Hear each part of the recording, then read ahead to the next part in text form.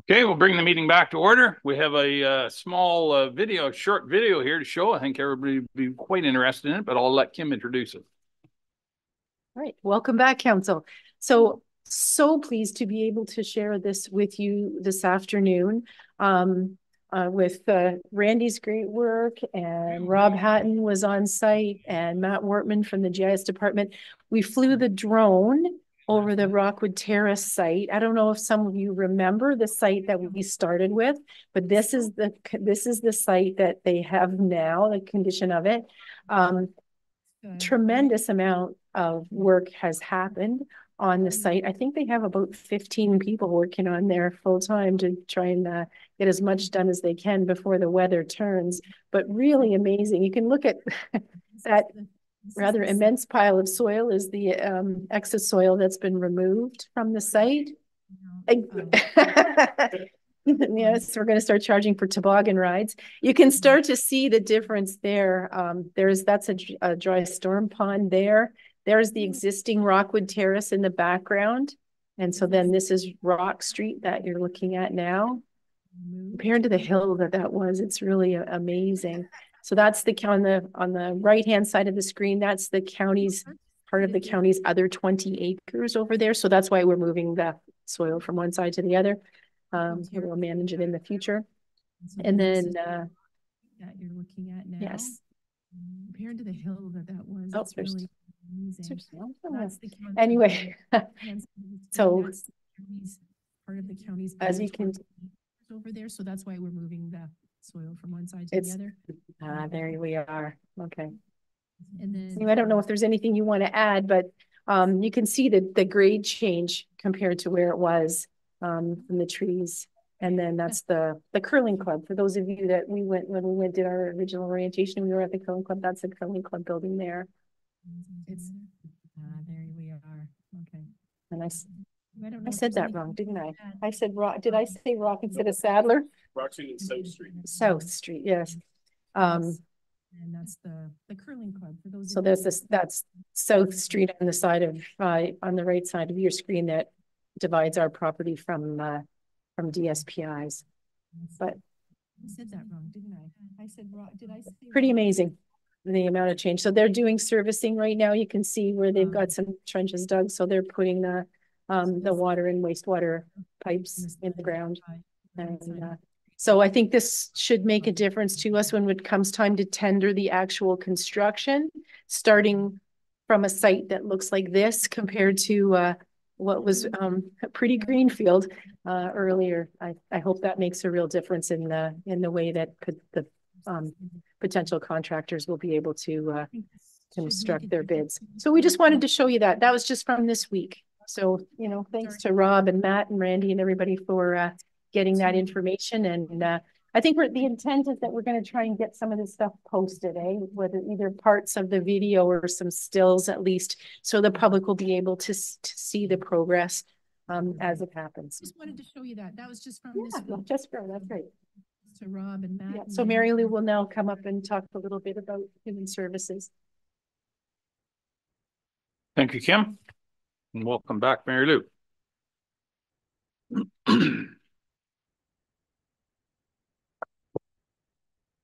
Thank you. So now we're going to move into the human services portion of today's budget meeting. There's a slight change of plans as opposed to social services going up first. We're going to move to long-term care. So the 2020-24 budget for human services, which encompasses social services, so you look at Ontario Works, childcare, housing, long-term care, and paramedic services, requires a levy of $32,415,600 compared to $28,126,200 in 2023, an increase of $4,289,400. And as a reminder, this also includes the redevelopment of Rockwood Terrace. So I'll turn it over to Jen. If you're looking at your package, that's page 127. So the long-term care proposed budget, operating and capital, including redevelopment, of $81,493,500. with a levy of just shy of 11 million compared to just shy of 8.3 million in 2023. So that's an increase of $2,681,100.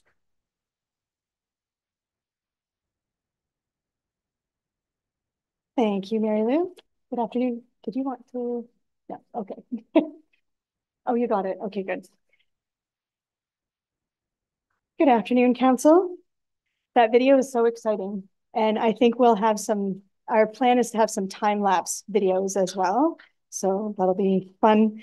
And I'm sure there's some residents that would just love to be out there watching all that, those big trucks and equipment moving dirt around. So thanks for the introduction, Mary Lou. I always like to begin with a reminder of the promise of Grey County Long-Term Care, which is to color it your way by providing resident-centered care. Resident-centered care is supporting each resident with their unique care needs for both their physical and emotional well-being. This care and support is provided by our team members in each home. The proposed budget supports this promise in several ways. An investment in staff retention, specifically personal support workers and allied health professionals, a focus on nutrition and meal service, and sustaining the building and maintenance upkeep. This year, along with the rest of the county, this department is experiencing a high inflationary pressures and personnel costs that have resulted in a higher cost to maintain operations and quality of care. Long-term care funding consists of county funding, provincial funding, miscellaneous revenue, and receipts from residents. Long-term care accommodation costs are set by the Ministry of Long-Term Care and are standard in all provincially funded long-term care homes across Ontario. If a resident does not have enough income to pay for the basic room, the resident should be eligible for subsidy through the Long-Term Care Home Rate Reduction Program. The province also provides long-term care homes with monthly payments in 4 level of care funding envelopes: nursing and personal care, program and support services, raw food, and other accommodation. Only semi-private and private revenues can provide additional funding to assist with the accommodation costs, but these semi-private and private rates cannot exceed the accommodation rate maximums set by the ministry. As well, the number of semi-private and private beds are regulated by the province, with a maximum of 60% of the beds in a long-term care facility being able to be preferred, so semi-private or private. The Committee of Management is responsible to oversee the budget for Grey Gables, Lee Manor, and Rockwood Terrace, and the committee had an opportunity to review this proposed budget at the November 14th meeting. In addition to the reductions that were made during County Council pre-budget workshops of approximately $524,000, an additional reduction of $179,000 was made by the Long-Term Care Committee of Management.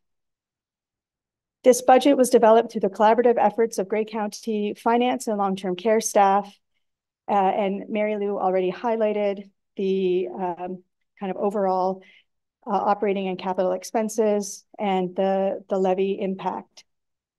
So as I mentioned, budget income impacts are the funding that's available and the expenditures that are going out. And so I just wanted to talk a little bit about some of the funding. So historically, the homes receive an increase in base funding from the ministry each year, applied directly to those 4 envelopes that I mentioned. A 1.5% funding increase for global level of care has been budgeted for April 1st, which matches the percentage and timing of historical funding increases. But it's still uncertain. We're doing this based on history. Case mix index, in addition to base funding, the homes receive resident acuity, so care needs funding, which is referred to as the case mix index. The higher the CMI index, the higher the acuity of the residents, and the more nursing and personal care funding that the home may receive. Despite rising acuity in all long-term care homes in Ontario, the CMI system allocates the acuity funding envelope, but does not change the size of the funding envelope. So the pie just gets sliced differently. The size of the pie doesn't change.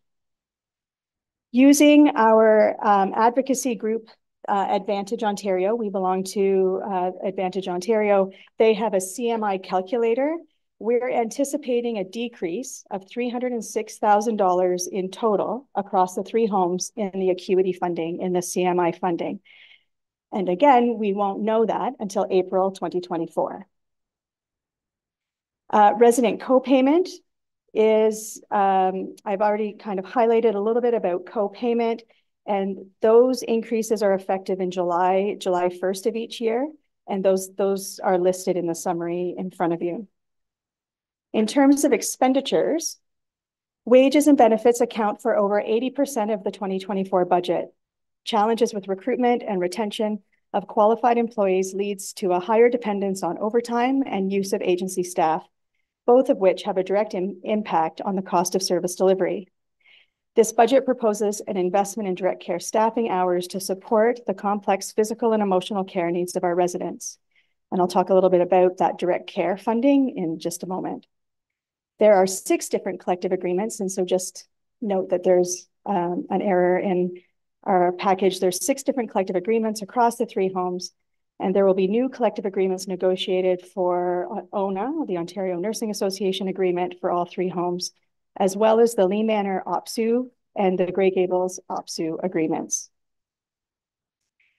Along with the other departments, long-term care is impacted on regarding the non-union salary review as well. So the long-term care staffing increase supplement, that's the direct care hours. This is the ministry's commitment to increase staffing levels and provide more direct care for residents. The ministry is providing new funding across the sector. There are 3 components to the funding. The goal of the funding is to support long-term care home licensees to enable the hiring of more staff to increase direct care hours. Direct care is defined as hands-on care provided to residents that includes, but is not limited to, assessments, feeding, bathing, toileting, lifting, moving residents, medical, therapeutic treatments, medication, administration. It's really everything under that nursing envelope. So registered nurses, registered practical nurses, personal support workers fall under direct care, the definition of direct care. The province has advised that direct care funding will range from $1,304.75 to $1,753.70 per bed per month. Funding announcements are anticipated to be received in April. So to avoid creating a budget shortfall, the base amount of $1,304.75 per bed has been budgeted. So this budget, as presented, maintains the current level of direct care hours of 3 hours and 42 minutes per resident per day and does not provide for an increase in direct care hours. If we were to increase in direct care hours with this budget, it would have an impact on the levy. The direct care funding would not cover it based on the low end of the funding range. So when the funding announcement is received, we will review and propose opportunities for adjustments or increases in direct care hours to the Long-Term Care Committee of Management. Our goal does continue to be an average of 4 hours of direct care per day by 2025. Raw food is another expenditure where we're seeing, as everyone else is, inflationary pressures and rising costs. The ministry provides $12.07 per resident day for raw food, and the levy requirement for the 3 homes in addition to that is $78,400, and this represents the county contribution of 68 cents per resident day. This is unchanged from the 2023 budget and supports the purchase of local beef, local produce, some of those kind of frills when we have the chance. A note on COVID-19 pandemic, the funding for COVID-19 prevention and management funding was discontinued effective April 2023. This has resulted in us reviewing our prevention practices and ensuring that we are managing our compliance within the funding parameters. The Long-Term Care Administration budget funds the Director of Long-Term Care Office and includes the Quality Specialist, Clinical Specialist, Support Services, Education Leave, Administrative Assistant. And what looks different this year from last year is the addition of the infection prevention and control leads in each of the homes, for which we do have funding from the province. And now looking at Grey Gables, so the following sections are a highlight of each of the homes. So the Grey Gables operating capital budget has a net levy requirement of 2.4, a little over 2.4 million, resulting in an increase of $439,800. And this sentence that I'll say about Grey Gables is consistent across all three homes. This proposed levy maintains the operational needs with employee compensation, retention, operating with increased supply charges, and maintaining the aging building conditions. I just wanted to highlight that at Grey Gables, this budget includes the just over 1.4 million that's funded by the province for the Behavioral Support Transition Unit, which is home to 18 residents provided specialized enhanced care for behavioral support. The 2024 capital budget contribution is an increase of $9,200 from 2023. And these capital projects include life cycle replacement of equipment, self-funded debenture repayments for the roof projects, and other capital projects that are listed. They're also listed here. And we can, if anyone has any questions. Lee Manor operating and capital has a net levy requirement increase of $974,500 over the 23 budget. And their capital budget is an increase of $213,000. For the same thing, the life cycle replacement of equipment, we have a 10+ year plan of the replacement of the fleet of lifts, the beds and mattresses, IT equipment. So some of those things are just on a consistent cycle. I will just highlight the engineering assessment for future air makeup and boiler system replacement.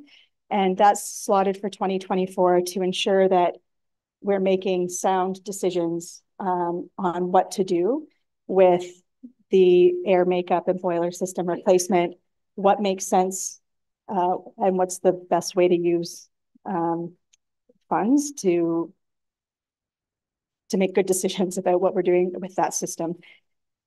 It's been that the replacement of the air makeup and boiler system has been on the plan for some time, and things change. So we want to have experts in to give us some good advice. Rockwood Terrace has an increase of $666,000 over 2023.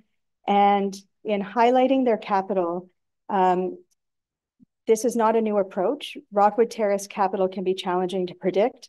We want to make sure we're providing a safe and comfortable environment, but also balance spending, knowing that the move into the new Rockwood is not far away. So we make replacements based on safety and need. If things can be delayed, then we delay it. If there can be a repair versus a replacement, we do that.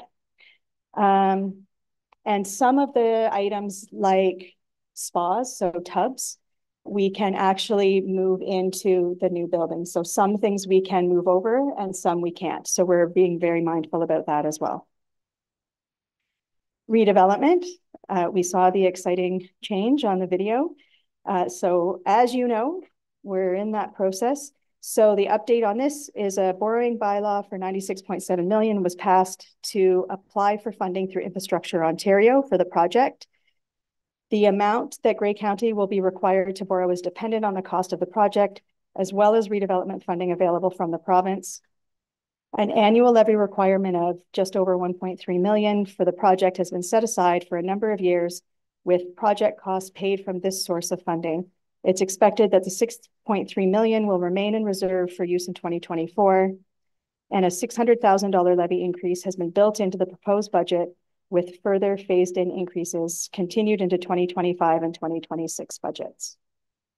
And that's an overview. And I'd like to thank the Committee of Management for the additional time on November 14th that we took to go through those budgets and ask good questions. And the teams and the leadership teams in the homes have done, and in partnership with the finance team, have done a lot of work to already mitigate where possible and reduce budget lines wherever we could. Happy to answer any questions if you have any. Thank you, Jennifer. Councillor Ackles. Thank you, Mr. Warden, and through you to Jen. The behavioral support transition unit is being by the province. How much longer before the county has to start putting money in to keep that program going?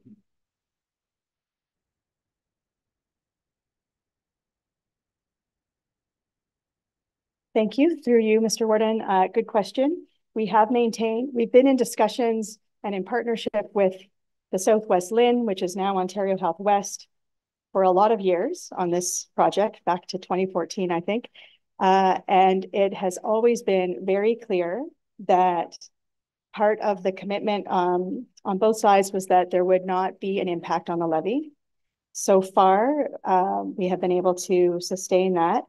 At this point, it continues to be a pilot. So this time, every year, we submit an interim report to Ontario Health West.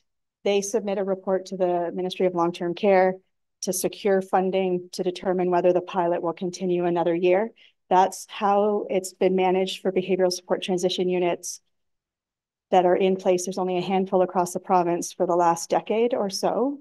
None of the projects, as far as I know, the pilots have been made permanent. So we always recommend that it be made permanent so we have a sense of base funding.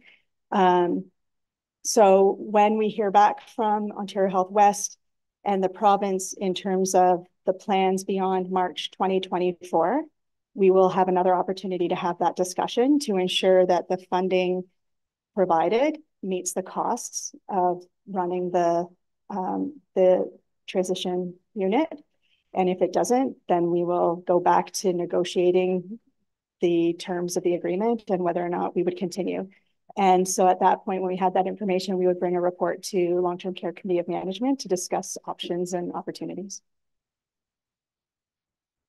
Thank you, Jen. Anyone else?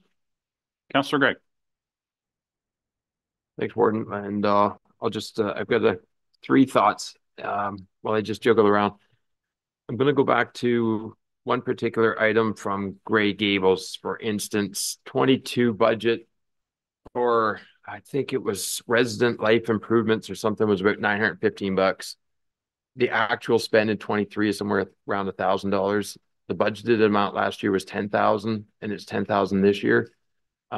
Is that an item that council should look at and say, you know what, if we lower that budget to $5,000, it's still a 500% increase over the actual spend of the last couple of years, and we can still accomplish something and you've still got more budget allocation? That's the first one. What does that refer to? The second question is, it looks like revenues are down significantly at Lee Manor. So I was just wanting to learn more on that information. And not only are they down, they're now budgeted for 24 to reflect 23. And I think I saw something for new shade area or something for Lee Manor as a capital item. Just wondering if that's a replacement, or is that something that council should look at in a year where the very first slide, when we see 24, 32, 36% increases in each of the homes, and those are approximate, there are many slides back, that's very challenging to council. So I'm just looking to kind of identify maybe some of the extras that are beyond just replacement. Sure, thanks. And through you, Mr. Warden, and if Mark is if you could look at the shade area, well, because I can answer the first question right off the hop. So thank you for those questions. The resident life enhancement GL line is funded by donations.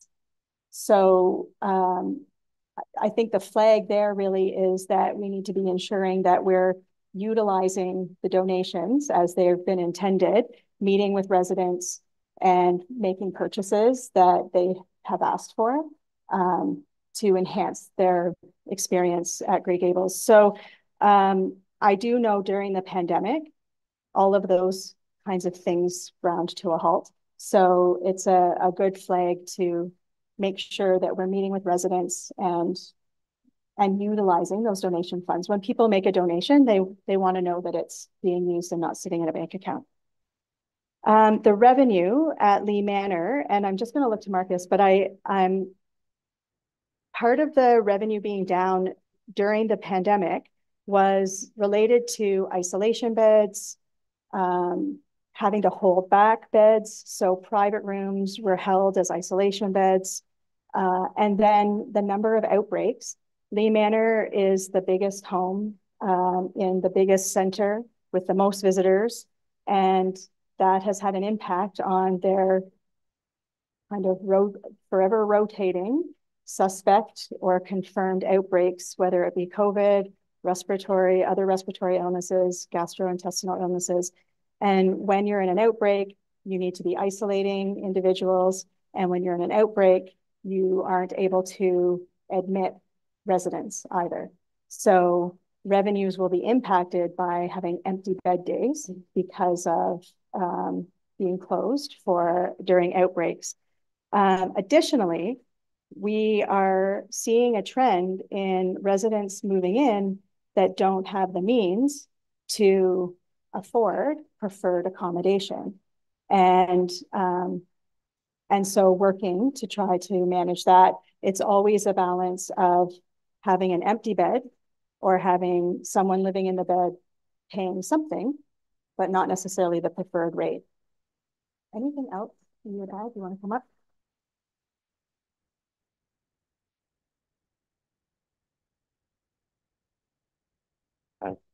Thank you. And through Mr. Warden, the other one aspect too that we're dealing with, especially at Lee Manor, which we've actually been in conversations with our like-minded at Bruce County, and that is there's the new bill that passed to get people out of the hospital and that to get them out so that they're no longer tying up hospital beds. They have the ability to offload and send them over to us as long as they're stable, they meet the acuity in that. The problem is that we're still figuring out now, quite a few months in, the actual funding structure of receiving that money now from the Ministry of Health, not the Ministry of Long-Term Care, who we've dealt with since our inception. So dealing with that side, we're having some tied up funds that way, which we're still getting a lot of loose answers to get definitive of how we're receiving that. And the shade, Yeah, again, the shade structure was an additional one added for the a covered area that meets the regulations for a smoking area away from the building.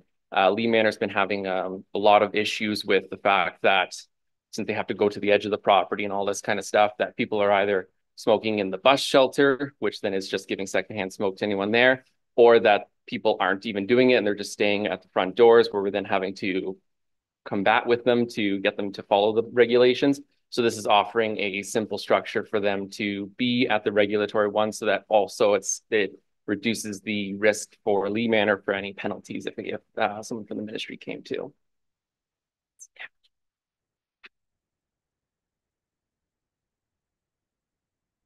I appreciate that because individuals standing, there are many instances, according to our transit drivers, of individuals habitating in the transit stops, forcing the bus to stop, and they're not desiring the service. So thank you. Okay, thank you for those questions. Councillor DeBreen, did you have your hand up? Okay. Thank you, Warden Milne, and through you to Jen. You were mentioning, you were mentioning over there that hospitals have a new policy to expedite the departure from the hospital bed to a long-term or as long as they're stable. Are they taking priority over people who have been on wait list and thereby and once they're there, they may not leave? Like, speaking from experience, with my mom being having to move out of the hospital, getting a temporary space, but she's not required to leave. Can you elaborate on that and how that's affecting our ability to serve our residents? Thank you, through you, Warden Milne, as I collect my ability to answer as diplomatically as I can. As you described, is the case. So I can't remember what bill it was to support the access and flow challenges that are being seen across the health system. And there's a lot of flux and change happening in home and community care support services, formerly CCAC, now called Ontario Health and Home. So CCAC is now Ontario Health and Home. Lots of flux, shifting of leadership and staff in those organizations, which cause a lot of confusion. We are working with our Ontario Health team, so the Grey Bruce Ontario Health team, working specifically on transitions, because I hate the words access and flow. We're talking about humans managing through the system. So talking about transitions and how to have these multi-sectors work together to look out for the best needs of the patient, resident, individual. Yeah, we are seeing a trend of admissions from hospital over community. And so I don't know that there's a formal statement on that, but it does seem as if hospital discharges take priority, and certainly crisis is an indicator that can be added to someone's file that allows them to bump on the list. And so there does feel like there's some inequity across the system. It's something we're facing in a challenge with the Behavioral Support Transition Unit.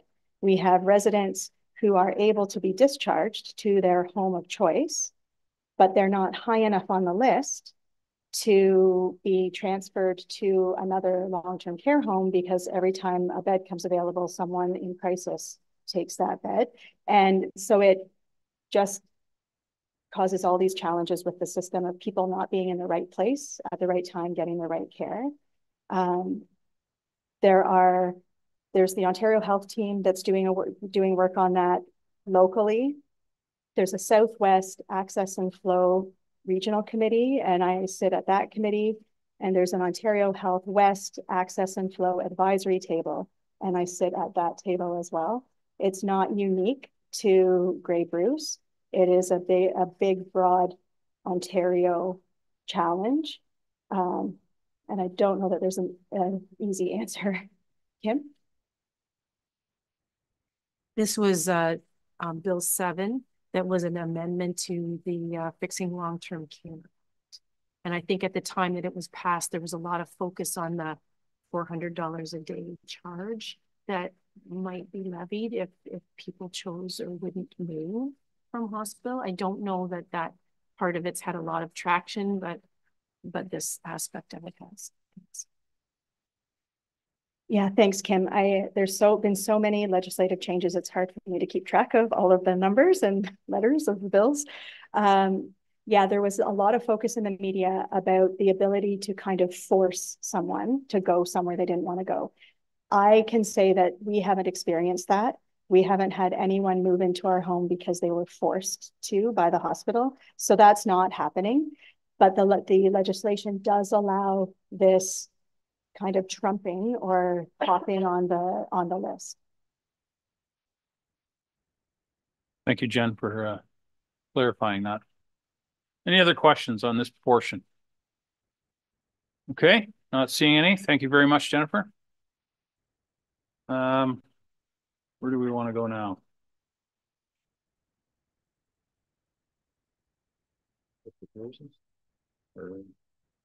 Anne Marie. Excellent. That makes it a lot easier if she just comes up to the microphone. Perfect. Welcome and take it away. The floor is yours, please. Good afternoon, Council. So I'm starting with the Human Services budget. It is page 39 on the handout and 119 on the computer. So looking at the first section, dealing with social services, so social services including Ontario Works and early learning and childcare, we have a total requirement for operating capital of $3,567,000, which is an increase of $120,200 over 2023. The social assistance budget consists of an increase of $10,300. And that is because we are having an increase in our non-SARS, as we call them, so our non-social assistance recipient funerals. We average about 23 a year. And we're finding this year and last year that has increased. We usually have about a $66,000 budget. We're at $70,000 as of November. So we did increase that budget to because of the use. So Ontario Works provides financial assistance for someone that is in need. It is temporary assistance. Our current caseload is around 1,270. And our role of the caseworker has changed in 2023 too. The province has taken out or taken away the employment part of Ontario Works, and that has now gone to Employment Ontario. Along with that, left the funds in which we were administering the employment program. So in order to look at the reduction in funds that we had, we have two layoffs as of January 1st. We have our VAN program. The VAN program was mainly used for employment. So we have a full-time and a half-time position that will no longer exist as of January 1st. Our full-time position has taken a job within our housing department though, so we're happy about that. The province provides an average monthly caseload prediction for the next year. They are predicting that our caseload will increase by 6.7%. So that has been calculated within our funding amounts for 2024. We also have a few other cuts in order to make our $173,000 that we that was reduced. We looked at eliminating some of those employment focused supports, and we're putting that money back into doing assessments. We have a number of people on our Ontario Works caseload that will not work and should be assessed for ODSP. So we were lucky enough that there's very few physicians around that do this type of work. And one of them locally is retiring and has decided that they will stay on part-time and do this for us. So very excited that we're going to be able to provide that opportunity for more of our clients. So that, in a nutshell, is basically the Ontario Works budget. I would like to note too that there was no increase to Ontario Works for 2024 from the province. It will remain at $733 a month, and that has been a no increase since 2018.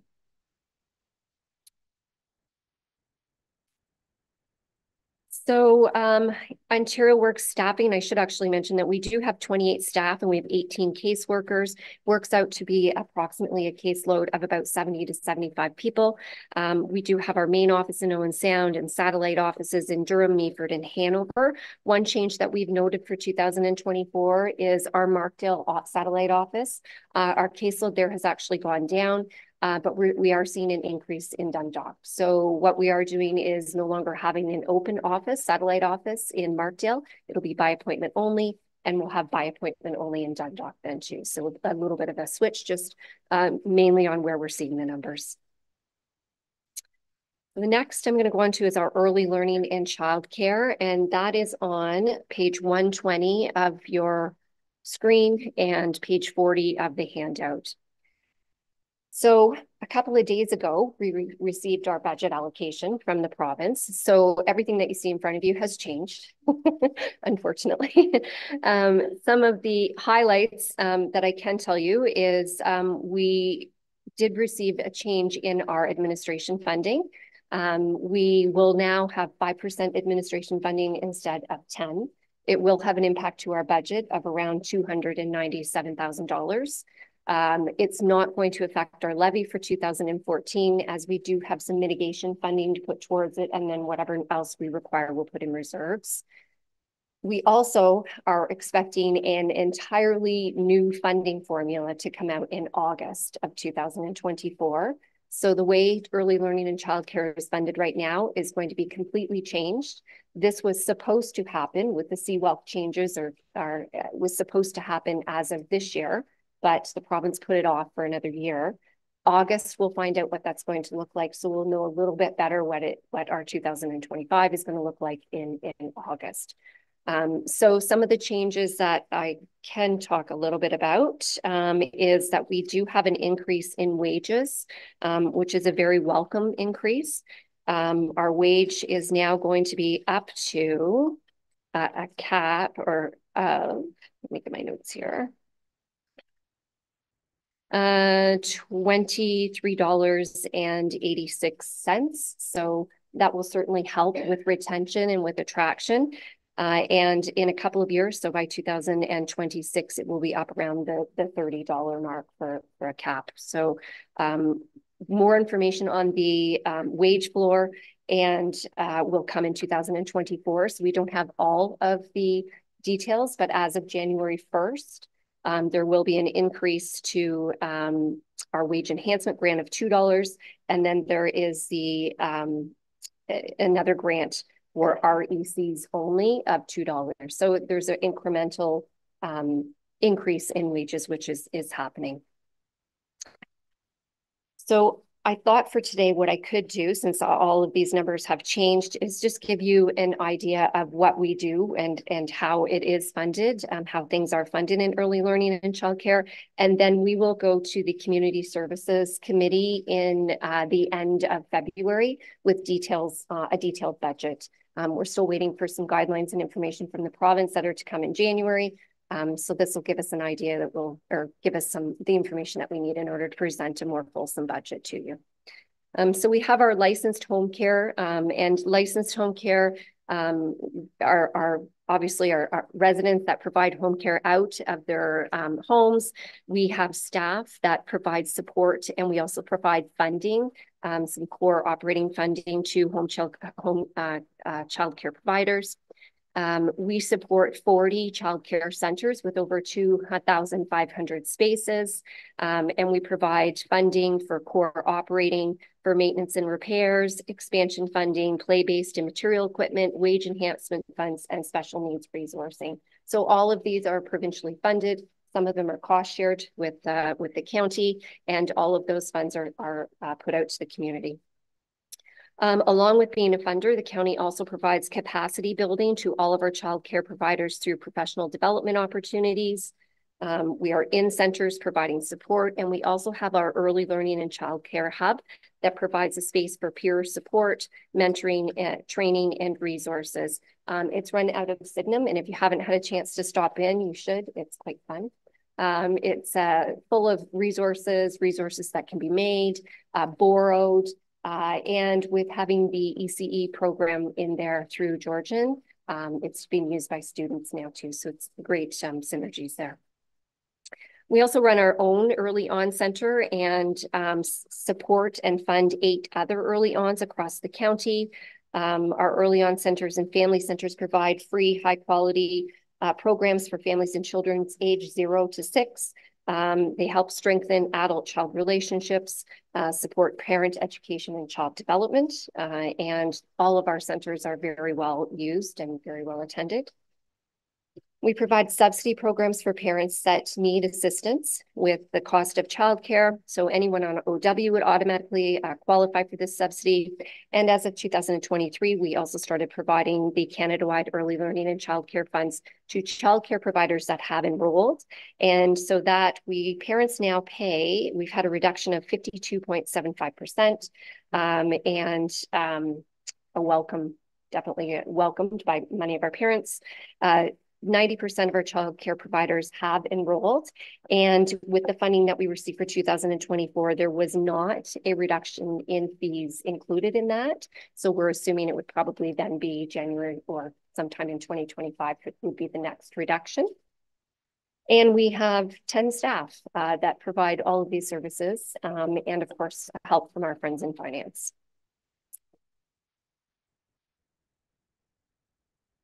Don't know if anyone has any questions about social services before I move on to housing. Councillor Gray.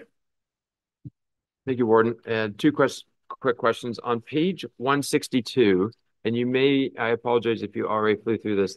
You did a great job. There's a lot to digest there. There's a line, it's a ledger account 64102, and it's professional consulting fees for $350,000. That wasn't there 2 years ago. Last year was $350. Year-end projected spend is $100. I'm just wondering a little further to what that might relate to. And you mentioned about a subsidy for daycare that goes to OW recipients. Just wondered if you could expand on that. I was expecting if there was a subsidy, it might go to like through some employment program or something. So that I just wanted to learn more. Thanks. Thank you. I skipped over that one. So that is our capital. So capital, we are looking at the redevelopment of early on. So that is the page 162 that you're referring to. So the fees that we had put in there for 2023, where we were hoping to be far enough along in our discussions with school board that for development that we would be able to have some soft skills done so that we would look at getting the architectural and whatnot. We're not there yet. So the funding that we have right in there is for the actual redevelopment. We're still really hoping that we might still be putting shovels in the ground spring, June, that sort of idea. And if that happens, that's why we put the money in there. We're looking at redeveloping because we do not meet accessibility guidelines for 2025. We've outgrown the site, and in Hanover, there's parking concerns all the time, sorry. And so we're just looking at trying to, mitigate some of those concerns. But we're just not far enough yet in our conversations with the board yet. The other one is, so anyone that's on OW automatically qualifies for subsidy because of their wage. So it's wage, that or whatever a person earns, it's income related. So anyone that's on OW, if they are moving into employment, then they would automatically get subsidized care. Councillor DeBreen. Thank you, Warden.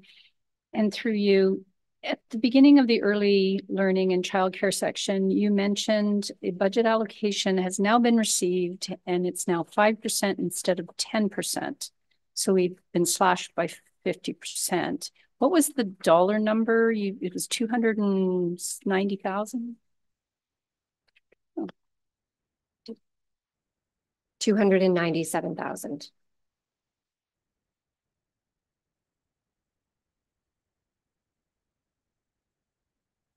You then indicated that there was going to be wage increases elsewhere. Do you anticipate that this budget allocation is going to be recovered somewhere else through new funding? Hopefully, I mean, if we all had a crystal ball, or is this yet one of our, the famous downloading of services?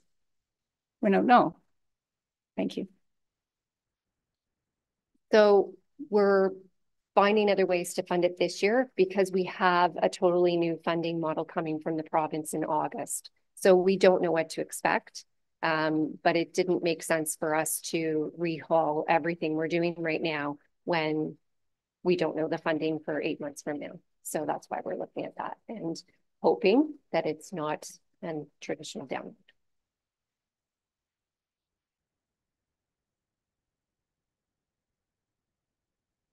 Councillor Eccles.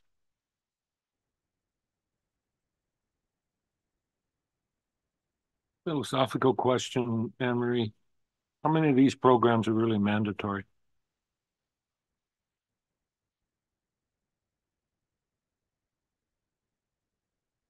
All of them are mandatory cost shared between ourselves and the province. The only thing that is not mandatory is some of our social initiatives that we pay for. So those have been groups that have come to here, the council, and council has in the past said, yes, we will fund $98,000 for a rec program for the Y for children, families that make a lower income. Those are the only ones that are not mandated. The social initiatives and the funerals.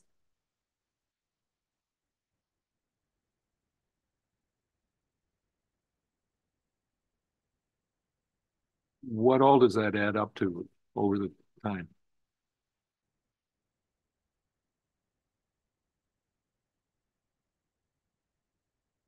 So those are listed on page 122 or 42 of the written package or printed package, and I believe it's around $299,000. It includes Beaver Valley Outreach Recreation, United Way 211, some task force, Safe and Sound, Keystone Counseling for School-Age Children, and our Y program for children's recreation program. And there's $5,000 to support low-income families for car seats and cribs and baby items.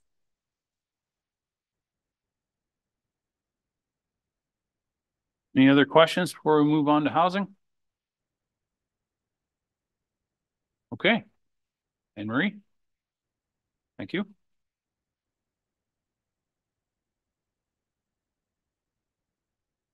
Okay, so the housing section starts on page 160. Oh, sorry, that's my bad. I got that wrong. The written part starts on page 123 or page 43 in your handout. The housing requires an increase of $590,100 and has a capital and operating departmental net requirement of $8,733,400. Within the housing department, we have a number of programs in which we run, which number one is our own housing. We own and operate 993 units of community housing. This includes 27 apartment buildings and 230 family homes, and our recent addition of 12 supportive units. We house over 1,500 residents in our Grey County housing. We provide funding and support 9 other nonprofits that house around 800 residents. And we also have a number of rent supplement and housing allowances throughout the county. So we're up probably around 2,700, 2,800 households that we or people that we house, about close to 3% of Grey County's population. We provide tenant services, social services, maintenance, and custodial services to all sites. We have a 10-year capital program to ensure preventative maintenance, our buildings upkeep, and focus on energy efficiency. And we run rent programs, provincial programs, such as rent supplement, repairs, and other social programs. We keep the wait list for all of Grey Counties for any of the multi-residential nonprofits, so that there's only one place that a person has to apply rather than all. We have a short-term shelter program that provides emergency shelter for residents experiencing chronic homelessness or episodic homelessness. We currently have 110 Grey County residents experiencing chronic homelessness, meaning that they've been homeless for more than 6 months in a year. And in our first year of the short-term shelter program from September 22 to 23, we have 87 people that were housed that still remain housed at this time. And our housing department has 32 staff. Looking at our revenue, we do have some sources of revenue. Some of it comes from federal grants from the feds. We also have rent that comes in, and other expenses such as other revenues from our laundry. We have decreased The funding has decreased from the feds. So with the federal funding, it is for our debenture amounts. So our mortgages, as our mortgages expire, the federal funding goes down, but it doesn't always coincide with the mortgages. It has its own sort of schedule. So sometimes what we do is we'll look over a couple of years, and then we'll just try and mitigate the funding by taking some from reserves and then paying some back, so that we're not having a large impact on our budget. So that's one of the things that we're doing this year. We have estimate we will be collecting rent in around $4,368,000 from our tenants. This is an increase of about $70,000 from 2023. But we also have bad debt write-off, which has increased. One of the reasons that is for someone who has left us that owes us rent. During COVID, there was a massive backlog with the landlord-tenant board, and they are still working through the backlog. So we have people that have been living with us and not paying rent for some time, or they no longer live with us, but it's still taking a very long time for us to pass that on. Overall tenant related revenue reflects a budget increase of $30,400. Our operating expenses for total property reoccurring, we have an increase of $258,000. Salary and benefits are some of that. Our increase in utility costs, $166,400 for hydro, natural gas, and water. And one of the main reasons for that has been the carbon tax. $99,600 for building maintenance and repairs. As our buildings get older, as costs go up, as contractor wages go up, we find an increase in repairs. Waste removal, we have an increase in waste removal just with renewal of some contracts, and we have one municipality that's no longer providing the service, so we've added that in. We have $67,400 for snow removal. These are based on actuals for 22 and 23. Fuel prices and insurance prices have obviously increased, but it's really difficult to know how many times you're going to need your driveway plowed. So it's just one of those things that we take an average. We have an increase in travel for some of our emergency hotels and county-owned buildings. And we also have a $22,000 increase in insurance premiums. We actually upped our deductible. Intac is no longer providing insurance for any multi-residential nonprofit provider. So there is very little to choose from. And of course, we are a high risk sector. So we are seeing increases right across the board with all of our nonprofits and ourselves. By raising our deductible for $50,000 from $25,000, we actually saved $65,000 this year and still have a $22,000 increase. So we would have had almost a $90,000 increase had we not done that. And all of our nonprofits are experiencing the same thing. We do have a delegation for Roma, or we have asked for one on that. So it's certainly going to have an impact. Some of the savings we did have a decrease in property taxes due to the multi-residential tax rate being adjusted. We had an increase in our homelessness prevention funding, so we ended up with some more admin funds, and same with our COCHI. 14th Street. 14th Street, this has changed since earlier today. It was approved for our debenture a payment of $112,000 a year to be funded through one-time funds. We will no longer require any levy funding, so there's another $50,000 that can come off of this year's budget. We will, without a mortgage, the rents from 14th Street should maintain the building. Nonprofit housing, we do have an increase of $50,000. This, again, is largely due to our federal conditional grant, which has been reduced, and also the cost of insurance. The provincial funded programs, these are a number of 100% funded programs from the province. We have our rent supplement program, which is the Canada-Ontario Housing Benefit. We have our Canada-Ontario Community Housing Initiative, Ontario Priorities Housing Initiative, and our homelessness prevention. And those provide funds for us to do renovations, do rent supplements, capital projects, It also provides all of our homelessness funds.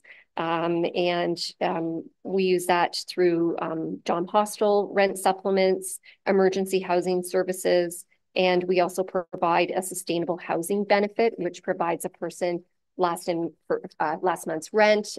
It also helps out with utility arrears, so it keeps people in their house rather than finding themselves being evicted for arrears.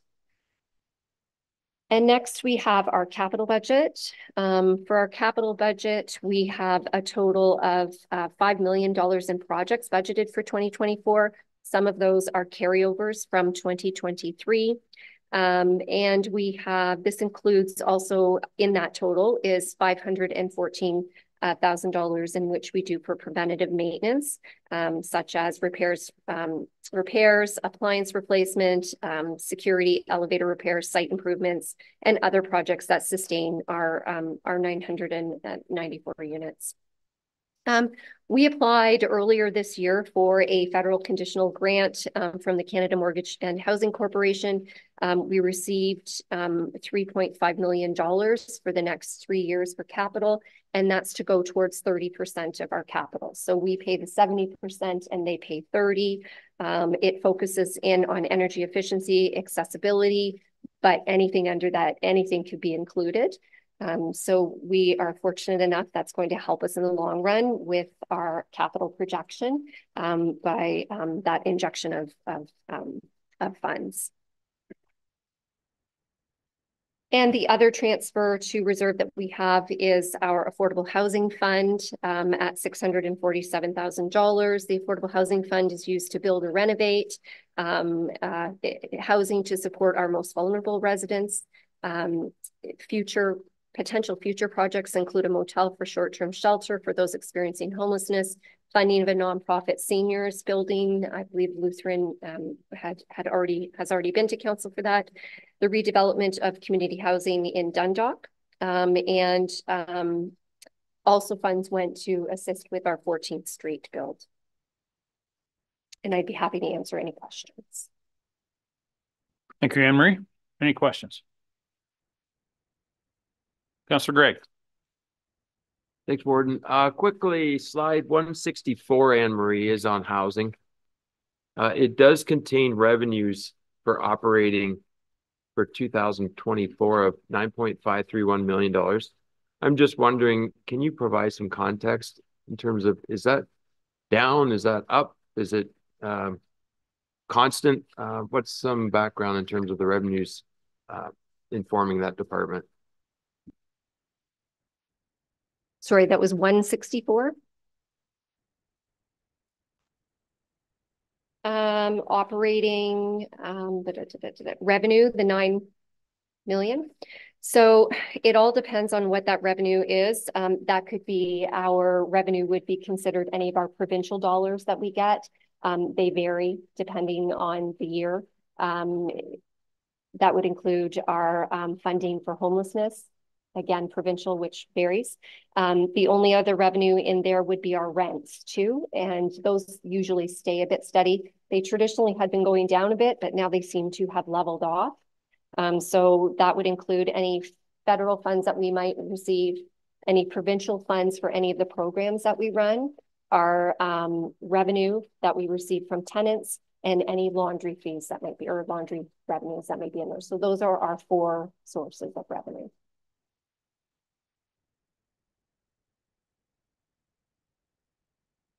If I could then, so the balance is funded by levy.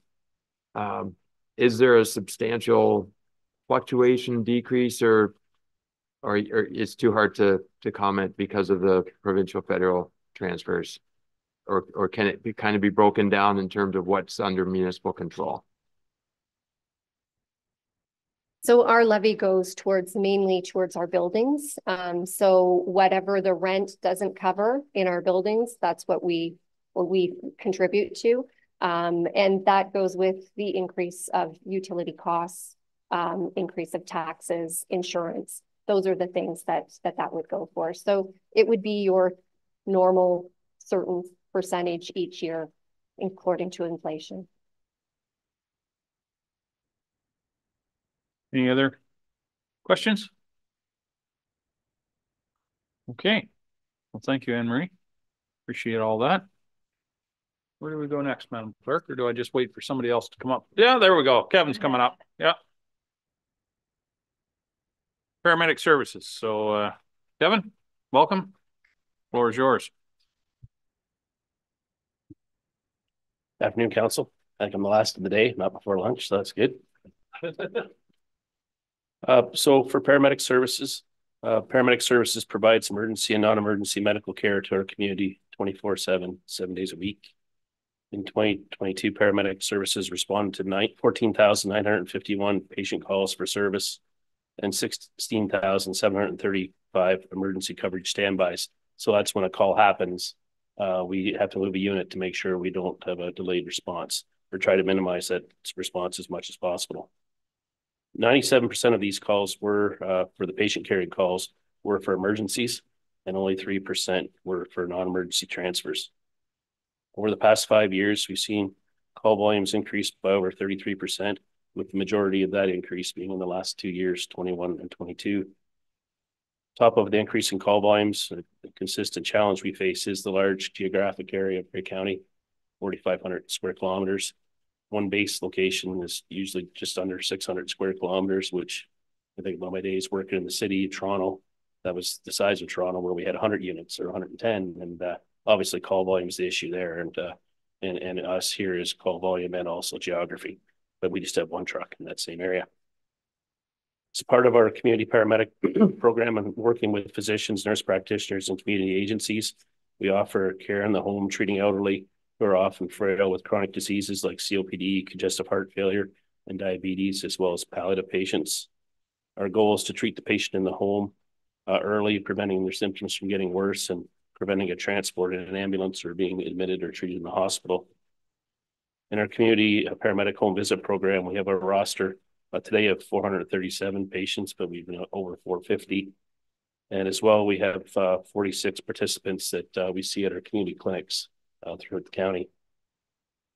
Our supportive outreach team provides primary mental health and addictions care for community members who are homeless or are precariously housed. At any given time, we have about 90 or 100 people that we're seeing at any given time. The public access defibrillation program, we provide oversight, supplies, and support for 196 sites. Our 911 and community paramedic team consists of 82 full-time and 55 part-time paramedics, 5 supervisors, 3 managers, equipment supply technician, 3 administrative support, 1 doing administration, 1 scheduling, and 1 for our CP administration. The CP program also has a medical director. The SOS team consists of addiction specialist physician as a consult, a nurse practitioner, 2 mental health counselors, a social navigator, and just recently with some support from West Grey Police, there's been 2 part-time peer supporters added to that program.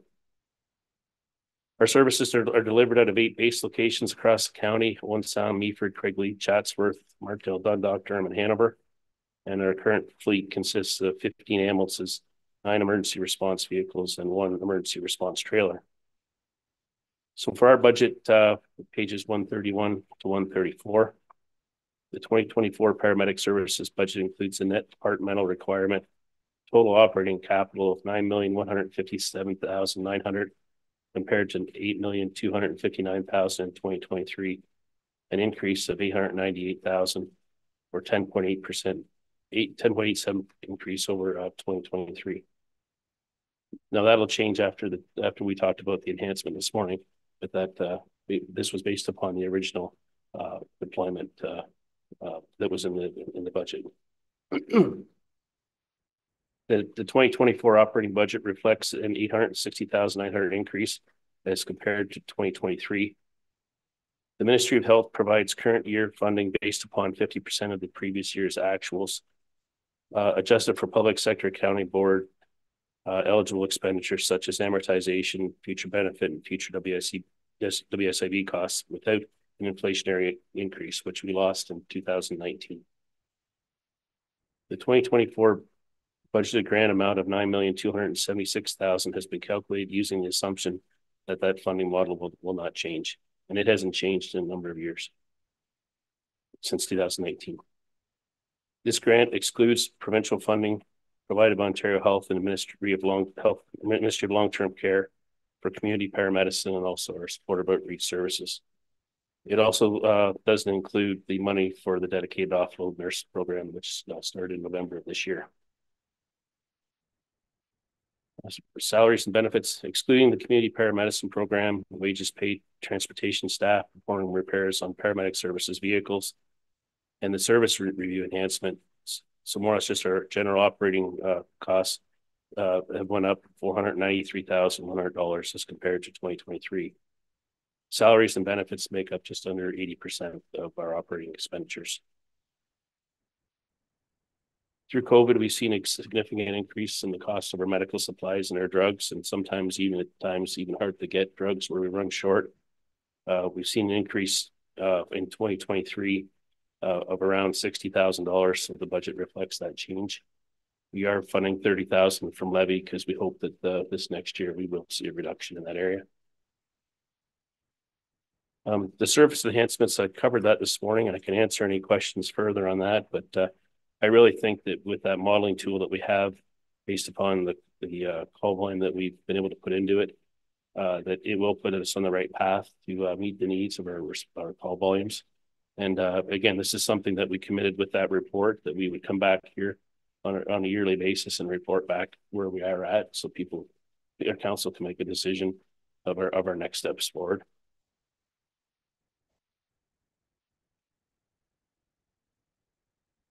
For community paramedicine programs, a request to Ontario Health West has been made for additional community paramedic funding, and also funding to cover our CP LTC, which we get funding from the Ministry of Long-Term Care.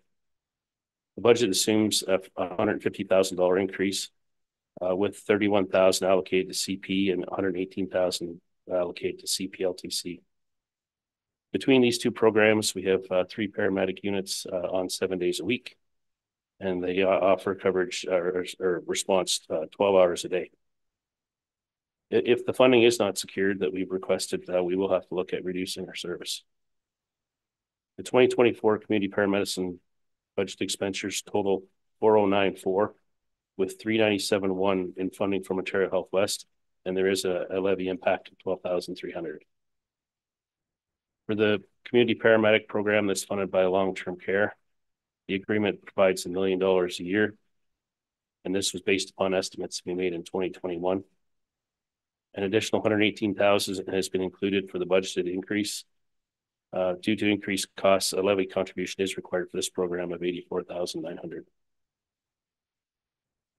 Supportive outreach services is primarily funded by Ontario Health West, with funding of $360,000. And this year they did give us an inflationary increase of $10,800. In report PSR CW 0523, the funding is not sufficient to fund the program. So council did approve us to use cannabis legalizations and Safe Restart funding to get us to March 31st, 2024. And again, we've requested more funds from Ontario Health West to be able to ensure that program continues. The total expenditures of that program are $565,100. If we don't secure the funding, we'll have to look at some sort of either service reduction or looking at other options for funding for that program.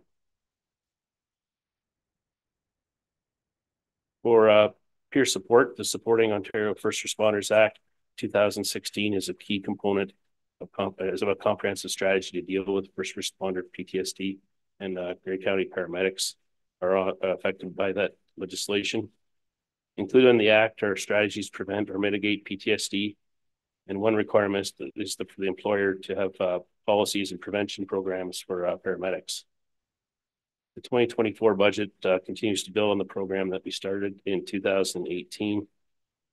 It invests in programs to prevent and reduce operational stress and PTSD, and provides training and peer support members, an online peer support referral and resource program. Every time we do a call that potentially is a stress call, based upon our electronic charting, it sends a message through our peer support app, and your peer support team's notified, and they're able to follow up with the crew. The initiative also includes training for the peer support team.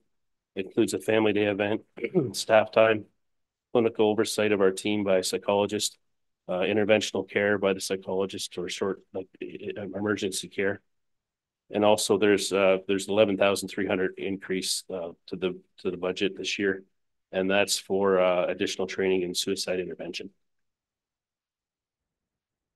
Other notable items in the budget: public access DPIP program proposed budget is 22,600, which is an increase of 12,600 over 2023.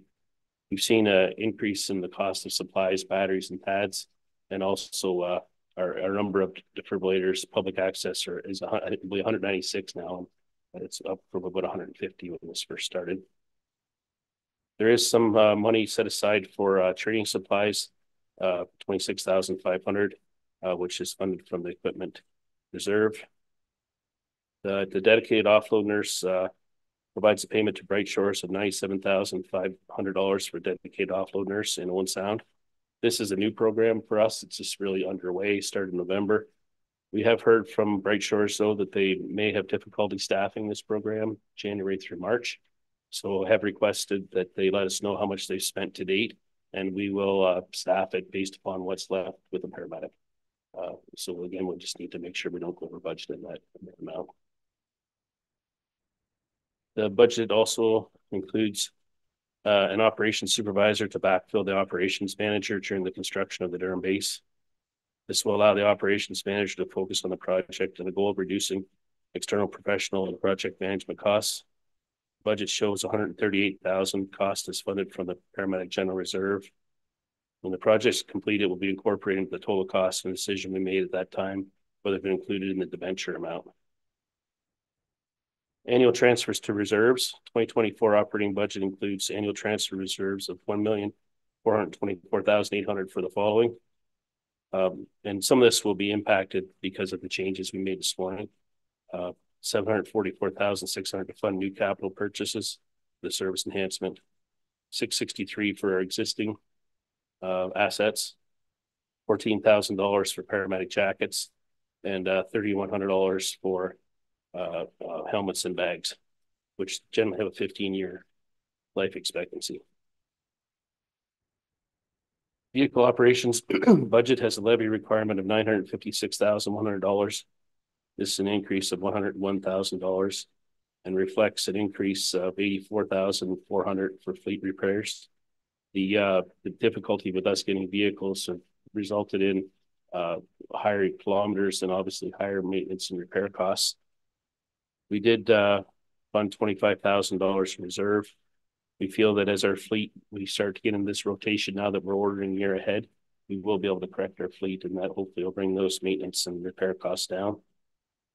Our insurances went up 13,500. We've increased our amount for tires of $4,000, and there is $11,000 in here that's funded from the reserve to just augment our emergency response vehicles to have better access for the paramedics to get the equipment out of the back, as opposed to like to be in behind the seat as opposed to in the back, just to facilitate easier access to that and also ensure it remains secure. As far as our capital budget, the 24 capital budget has levy impact totaling of $197,300, an increase of $37,100 over 2023. The increase is a result of increase in the contribution to reserve for the Durham base bill to phase in the levy impact of the debenture that will be required in 2025. The 2024 budget includes the construction of the new Durham base, land acquisition, design, and construction. All are expected with approval in 2024. A portion of the cost will be funded by reserve and development charges, with the balance being funded by debenture. The debenture will begin in 2025, and a portion of the repayment will be offset by the development charges. So vehicle and equipment purchases for 2024. We will be receiving 4 ambulances in the 2024 budget. That was 2 from 2023 and 2 from 2024, which we ordered in February of this year. They take about 20 months now to get them in. In our fleet right now, we have 15 ambulances and they're on a 6-year replacement cycle and generally have, 300,000, but some of them right now are close to 400,000 kilometers on them. Actually, one's a couple are over when we get rid of them. There's 2 paramedic supervisor units. They're on a 5-year replacement, 2 power load stretchers. And then there's also 8 mechanical CPR devices. This is to ensure we have enough for every truck for those, and they're from Safe Restart. This was approved by council earlier this year, and it's been a significant benefit to the paramedics with this longer CPR time and safer for transport. It actually allows us to leave the scene earlier as well because we can ensure consistent CPR as we're moving the people out of the house. The next part of the capital purchase to support service delivery. We will be adjusting this and looking at this because this will reduce now with the new plan that's in place. So probably won't spend a whole lot of time there, but there will be a reduction in the number of vehicles, and obviously be less monitors and less power loads and less stretchers. But more or less we'll have to buy 2 this year of everything. Because what's happening is we're actually keeping 2 trucks for the up staff, and we'll use that equipment for those. And also this year, our HVAC system was to be done this year, but because of delays, it won't be done until 2024. So that's going to move forward as a capital project. I'll take any questions. Thank you, Kevin. Any questions? Councillor McKay. Yes, Kevin, just through you, Warden, the one where it says community paramedicine for long-term care, are our paramedics going into long-term care buildings that we have, and why are they?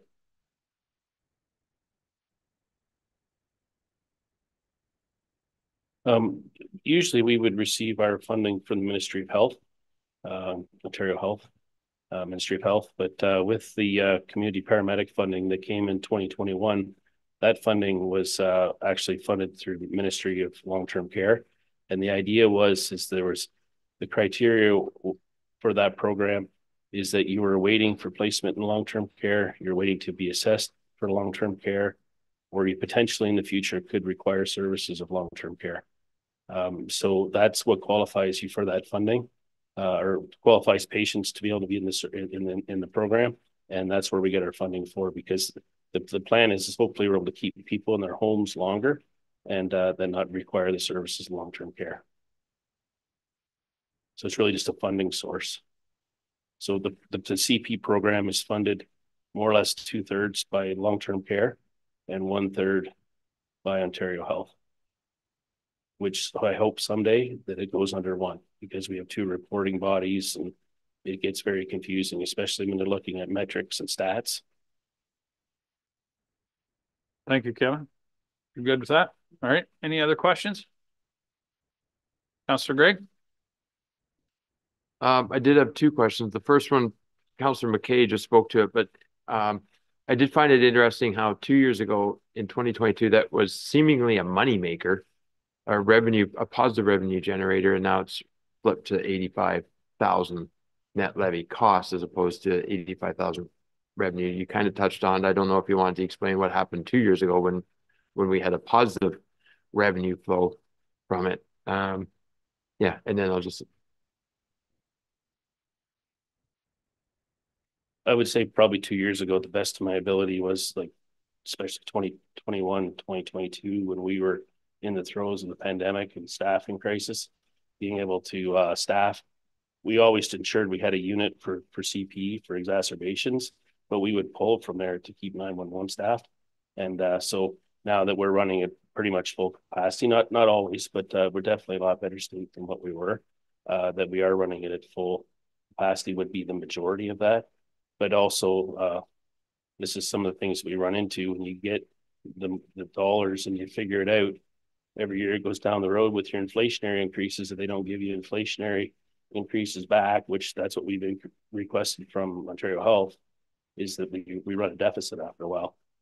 That was really supposed to be 3 years of funding. Now it's 5 years of funding. Pretty sure it's base, but there's been no inflationary increases.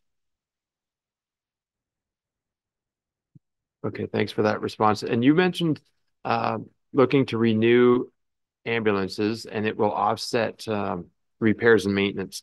We're familiar that your department works well with Pat's department to do some repairs and maintenance on the ambulances. When you spoke about reducing repairs and maintenances, are you referring to external costs for parts? Or are you including like interdepartmental transfers that would occur where Pat's just billing time out? So just wondered if you could kind of split that. We actually drilled into this fairly close because we were looking at these increases to see what it was. And like, were we pushing out more maintenance as far as labor? But it really, a lot of it is around parts. And like, there's not much that the transportation mechanics don't do. There may be some specialty stuff and warranty, but they do all our maintenance and do an excellent job at it. And I really think what it is we had high mileage units. We haven't been able to catch up. I'm really hopeful in the next, going forward, starting this year, that we will catch up. But I think that's probably the biggest part of it is the higher kilometers. You put 400,000 kilometers on a GM, you've pretty much built 2 cars. Did anybody else? Was there another? Andrea, you had your hand up, please. Thank you. Through you, the chair. It's related to what was just presented. Thank you for those details, but also to the social services presentations we've had. The number of times that we've all heard today, but this funding has not changed since 2018, 2019. Meanwhile, the cost of living is going up and, this has been frozen. Oh, but, the cost of food is going up. So I'm going through and I'm highlighting where I can see it in the documents, but I'm also hearing verbal extra details that have come forward today. I think each and every one of us, it could be well equipped to be able to provide a consolidated version of those key points to our constituents when we go back and talk about it, because it's hard to go through line by line looking for the numbers of times we've heard that the province funding has ceased, yet we're still expected. We're still looking for a way to fill the gaps to make sure that we don't have constituents who are lacking services because something got frozen earlier. The trend is enormous as we're looking through this. So I don't know if there's a way that the finance staff can help us consolidate all those into a one-pager, or if it's just going to be homework of highlighting and re-listening to the verbal presentations that are not contained within the documents. But I would like to see that consolidated, because I think that message has to be there loud and clear, that we are trying to fill that missing middle. We're all struggling with what we're doing on the municipal level. We're dealing with frozen funds coming from the province, and who's left in the middle? The upper tier. So somehow we have to get that messaging out. It's not going to change what's going on, but we have to start, and we have to go back and say to our constituents, there is an X percentage of increase on this county budget this year. By the way, here is what we're dealing with that comes from the province. Yep. What she said. Exactly. 100%. Kim, you want to add something? So if what you're looking for, we can make a summary sheet that shows provincial funding that's either been reduced, frozen, or just eliminated. I think that's right. Yes. And okay. Thank you, Andrea. Any other questions on paramedic services? Not seeing any. Thank you very much, Kevin. Appreciate it, as always. So that concludes what we had set out to do today. Doesn't preclude further work in a week from now when we meet again to go through the rest of the budget. We don't need item number 6, as I understand it. Number 7, I don't believe there's any other business here in front of us today. Oh, Mary Lou, sorry. Okay. The floor is yours, dear. Mary Lou. No worries. You just couldn't see me. I was just going to do a summation for you, Mr. Warden. So after CIO Wingrove's report this morning, we were sitting at a 7.23% increase. And with the reduction in the transfer to reserve and transportation for facilities and domes of 100,000, that brings us to 7.09%. So if you wanted to get to a nice even number, we would need about $62,500, which coincidentally,